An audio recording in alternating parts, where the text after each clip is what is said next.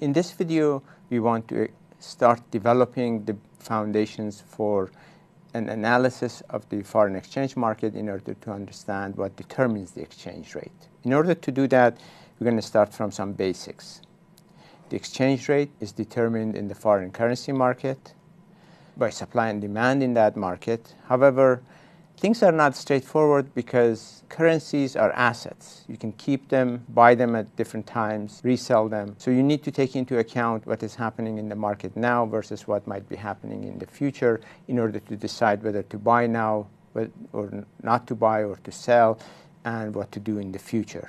The demand for foreign currency comes from firms, households, governments in trading countries. Banks usually are the intermediaries, central banks, commercial banks, also financial firms. There are also small traders, speculators. Many people are involved. What we want to know is the incentives of these people to buy or sell in each market, now versus the future. And for now, we're going to be focusing on two markets. One is the spot rate, which is now, transacting now, and deciding whether to buy a foreign currency now or sell a foreign currency now or not do anything at this point, versus participation in the forward market, which is making a contract over the exchange rate and selling or buying foreign exchange in the future. The spot market is about agreeing now and transacting right now, versus forward market, which is agree now but transact later. Basically, you sign a contract that you're going to be selling or buying foreign currency at a given rate, and you're supposed to deliver that when the time of the contract comes. If you want to know more about foreign currency, forward markets or futures markets, you can go to this website, and if you would like to see the codes of forward rates, there's a foreignexchangestreet.com site that provides that information. One thing to keep in mind when you look at the exchange rates and the quotations, foreign currencies, major foreign currencies, are usually quoted with 4 decimal points, which are known as percentage in point or pip. The whole idea of this is to make sure the round of error is not that large. To analyze the foreign exchange market, we want to start by looking at the incentives of participants in the market, whether they want to buy or sell in the spot market versus the forward market. First, let me ask you this question. Why is there a forward market? Why is there demand for agreeing now and transacting later? I guess you know the answer to that. It's basically hedging, or insurance against currency fluctuations. So what this means is that people who go to the forward market versus spot market are not taking any risks. In both cases, you know how many foreign currency units you're going to get for your domestic currency or vice versa. In order to analyze the decision to buy in the spot market versus forward market or to sell in each market, let me give you an example. Let me start with this example of a CD importer who has signed a contract to buy CDs a year from now from a producer of CDs in Britain with the amount of £10,000 that needs to be delivered 1 year from now. Suppose that contract is signed, the CDs are coming, and the importer now needs to figure out how to pay this £10,000. One option of buying the £10,000 in the spot market right now, keep it for a year, and then get the CDs. An alternative strategy is to sign a forward contract, buy £10,000 a year from now at whatever the exchange rate is between pound and the US dollar 1 year from now. There's going to be no risk. She will know exactly how many dollars she has to give in order to get the £10,000. So which option is better, do you think? Buying in the spot market, forward market, or maybe you need more information? I hope that you've chosen the third option, need more information, because I'm pretty sure you understand that you need to know the exchange rates, right? So here are the exchange rates. Suppose that the spot rate is 0.5 pounds per dollar, and the exchange rate you get in the forward market is 0.51 pound per dollar. So now which one is a better deal? Should the importer buy the pound in the spot market, sign a contract for the forward market, or maybe she needs more information to make a decision? Think about this for a moment. Again, I hope you have selected C because you do need more information. The reason you need more information is that once the pound is bought now or the dollar is kept for 1 year, in either case, you need to know what the importer can earn on that money in the meantime. So before we proceed further, let's first figure out exactly how much each option costs at the time when the pound is delivered. If the importer pays now in the spot market, she needs 10,000 pounds, so she needs to deliver $20,000. A year from now, the forward rate is 0.51, so she needs to buy 10,000 pounds at the rate of 0.5 pounds per dollar. That means that she needs $19,608. This sounds like the spot market is more expensive and she should go to the forward market, but all this depends on how much she can earn on the pound versus the dollar. So let me provide the information now for you on the interest rates. Suppose that the exchange rates are the same. The dollar interest rate is 5%, pound interest rate is 10%. Should she buy in the spot market, buy in the forward market, or you still need more information? Do the calculation for yourself and see if the answer that I'm going to give you in a moment matches what you found. I hope you're not going to be asking for more information because I don't have any more information, and I think this is enough to make a decision. So let's look at the answer. What should the importer do? Which option is better? Let's do the calculation. Suppose she goes to the spot market. This is how much dollars she needs to pay, given that she can earn interest on the pound. So the way to think about this is to start with the 10,000 pound at the end that she needs. If she buys pounds right now, she can earn the pound interest rate on it. So that means that you take the final value divided by 1 plus interest rate of the pound, which is 1.1. So this whole ratio shows how many pounds she needs to buy right now. And in order to figure out how many dollars that is, you divide it by the exchange rate of pounds per dollar, which is 1 over E. So once you put 0.5 for E in this formula, you get $18,181.82. Let's compare this with participation in the forward market. How many dollars does the importer need in order to pay 10,000 pounds in the future? Well, she first needs to figure out how many dollars she will need a year from now. So she divides the 10,000 pound by EF, and that gives her the number of dollars she needs to buy the pounds necessary a year from now. But this is the dollars that she needs a year from now. To have this many dollars a year from now, she needs to figure out how many dollars she needs to commit now plus interest in order to be able to have sufficient dollars. And that means that you need to divide that number by 1 plus dollar interest rate, which is 5%. So you replace 1 plus dollar interest rate, it becomes 105, and you replace also EF by 0.51, and you get the number $18,674.14 needs to be committed now. So if you compare these two numbers, it's obviously the case that going to the spot market is a better choice for this importer. Notice the reason for this is that the interest rate in pound is much higher, and therefore, although the forward rate gives her a better deal in terms of the exchange rate for her dollar, but she loses a lot in terms of interest rate if she goes to the forward market right now. So she's better off take advantage of high interest rates and buy the pound in the spot market. Let me generalize what I said. Suppose you have 1 unit of a home currency, let's say the dollar, and you want to figure out how many foreign currency units you will have a year from now. If you go to the forward market, meaning that you keep your money in home currency, earn interest on it, I, and then turn it into foreign currency, EF. That is how many foreign currency units you will have a year from now. Compare this with the other alternative.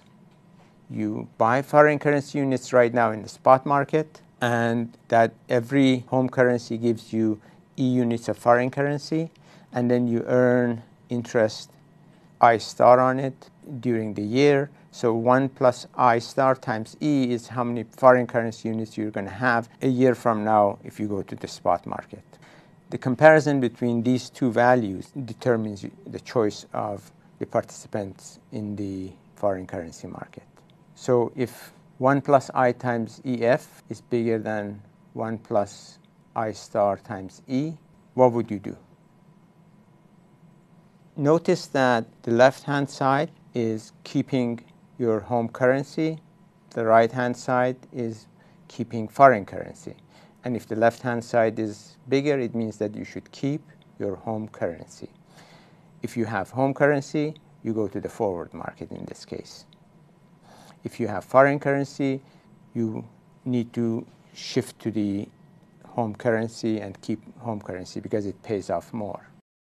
In the example that I had given you before, interest rate at home was 5%, the exchange rate in the forward market was 0.51, the exchange rate in the spot market was 0.5, and the interest rate in the foreign currency accounts was 10%. So is this relationship correct, that the left-hand side is bigger than the right-hand side? If you do the calculation, you're going to see that this is actually not correct. The inequality should go the other way around. And the reason for this is that if you compare the interest rates, the foreign accounts give you 5% more interest than domestic accounts, so that's 5% gain. You get 2% better deal on your currency, on your dollar, if you go to the forward market. But that's only 2% versus 5% better payoff or higher revenue from buying the foreign currency, and therefore holding foreign currency is a better deal, and that's why the inequality is going to be going the other way. And if you have dollars, as we've seen before, you buy foreign currency. One more step in looking at the inequality that we just saw, and to make sure we understand it correctly, let me start with the inequality the way I had written it. 1 plus I times EF for forward rate bigger than 1 plus I star E, the spot rate. One can actually reorganize this inequality and put all the E's on one side and all the I's on the other side, and you get EF minus E over E, which we call excess value of domestic currency in the forward market. And on the right-hand side, everything is in terms of interest rates, which is I star minus I divided by 1 plus I. This is essentially the excess return on accounts, on money, on foreign currency versus domestic currency. Looking at this kind of inequality, this kind of relationship, you can see here that the inequality that we had before is basically telling us that you need to compare the excess value of your currency in the forward market versus spot market and compare it with the excess return on foreign currency versus domestic currency. If the excess value of home currency in the forward market exceeds the excess return on foreign currency, then you keep the home currency. Otherwise, as in the case of the example we had before, the excess return could be very high, and therefore you switch and buy the foreign currency from the beginning. Okay, now we're going to proceed and develop our model of foreign exchange market further, but I need to start with some terminology that economists use very often. The issue of exogenous versus endogenous variables. Exogenous variables are the variables that are determined outside the model or the system you're analyzing. For example, if you want to examine climate change on Earth, sun rays and sunspots are given. We assume they're exogenous. Whatever happens in the model that we want to analyze and understand how it's determined is called endogenous. the endogenous variables are driven by exogenous variables. Exogenous variables are given for us. Sometimes this is actually true, like the example of the sun that I've given you, that there are some factors that are completely exogenous. But sometimes in economics, we make assumptions about some variables being outside the system to carry on the analysis, figure out what happens, and then go back and endogenize those exogenous variables, figure out where they come from and how they're determined and how that would change the entire analysis. It's often easier to start with a simple model where a lot of things are taken as exogenous.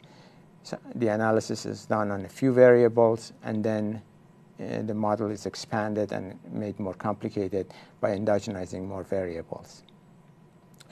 In analyzing the foreign exchange market, this is exactly what we do. What we want to do is to figure out how participants in the market decide to which market to go and where to offer their foreign currency or domestic currency, or where to buy the two currencies. And we've seen that they're going to be weighing the excess value in the forward market versus spot market and comparing it with the excess return on foreign currency asset versus domestic currency assets. In analyzing the spot market and modeling the spot market, we're going to assume that E is the endogenous variable, the variable that we're interested in, and everything else is exogenous. So EF, I, and I star will be treated as exogenous variable for now. These variables are in turn determined by other variables. We need to model them separately. We're going to do that later on and add to the model of spot market. But for now, let's just stick to this assumption. Okay, suppose that EF, I, domestic interest rate, I star, foreign interest rate, are given. We know the forward rate. We're going to discuss what determines it later on. But for now, let's take it as given. So let's see what happens to the spot market if we do the calculation and we see that 1 plus I EF is bigger than 1 plus I star E, meaning that keeping domestic currency pays off more than keeping foreign currency.